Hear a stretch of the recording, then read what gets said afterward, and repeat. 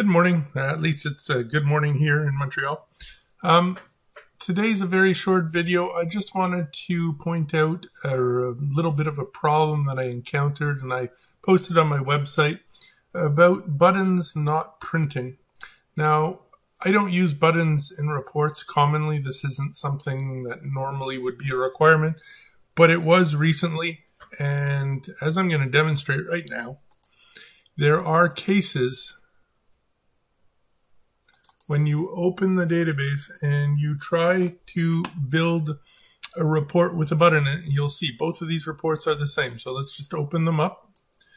And I just made a demo here. So it's just a blank report. There is no code whatsoever. All I did was insert a button. I didn't change any of the settings. And the same thing here, you'll see it's a button in the middle. Nothing's been changed. Now, if you come here and you're in print preview, and you try to print it and whatnot, although there is a button on the report, it does not appear and it will not print. And yet in this one here, I did make a change. You will see that now it does appear and it will print. Now, why is that?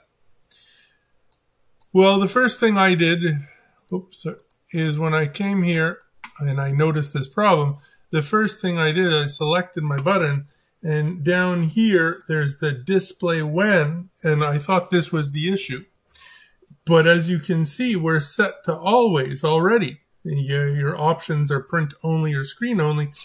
It should always be visible. Yet when I switch to a print preview, it is not.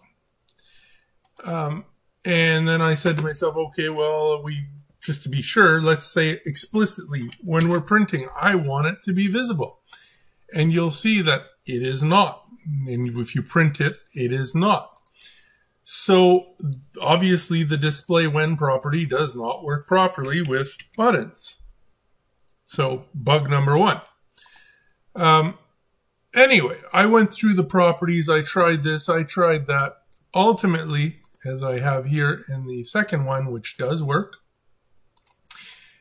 sadly, the solution, if you select the button, was not down here in the display when, none of the grid lines, any of that stuff.